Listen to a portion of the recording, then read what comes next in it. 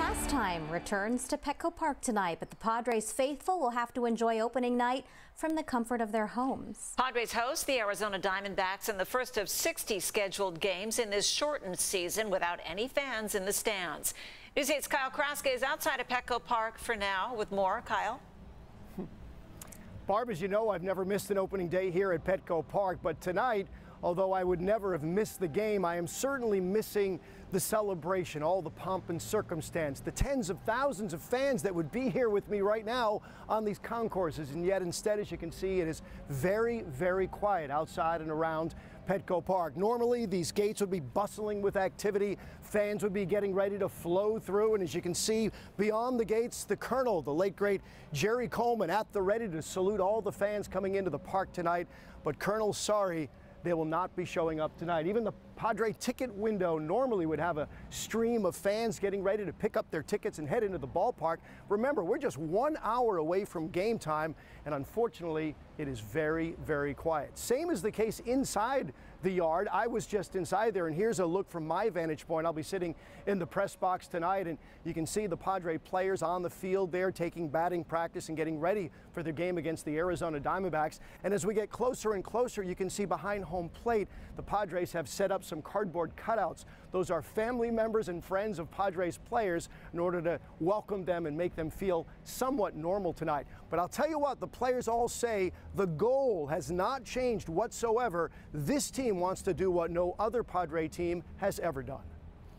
We're aiming for the big cake, man. We're aiming for everything. I think the boys are ready. I think we have a very good team out here. And I think the new guys that are coming in, they have that real quick, and they're adding to our game. So I think we're just gonna aim for the big cake, and why not? Let's go win a World Series. Why not?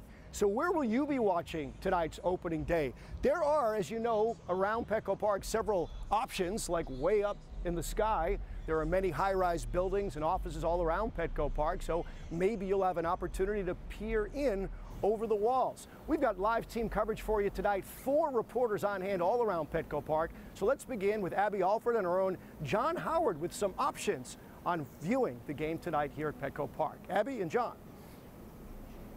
Hey, Kyle. Yes, you know, it is opening day, and it is pretty eerie just to see J Street and everything around Petco Park just quiet.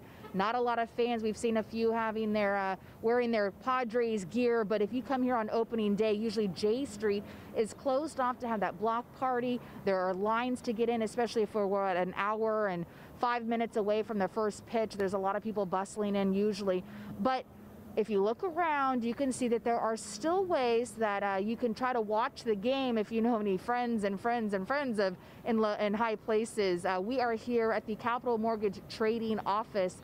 I got my hot dog, I got my peanuts. I am ready to watch some baseball. I love baseball, and it's just, I think even if you aren't a baseball fan, just to see sports happen, this is what it's all about. And let's bring in John Howard, because we're fans of baseball. That's right.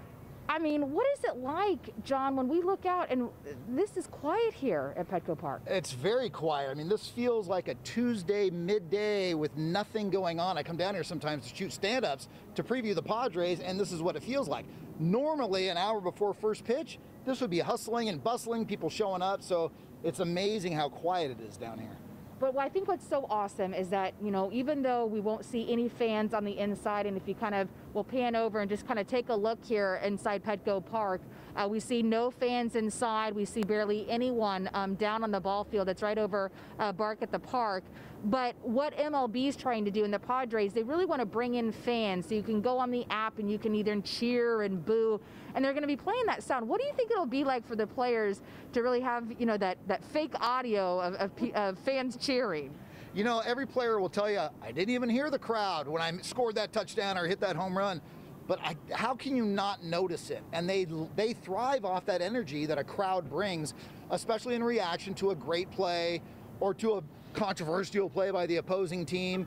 And I think the players are going to miss that this season. There's no doubt. Well, we're going to miss going inside Petco Park, but I think we got a pretty good view right here. So let's play ball.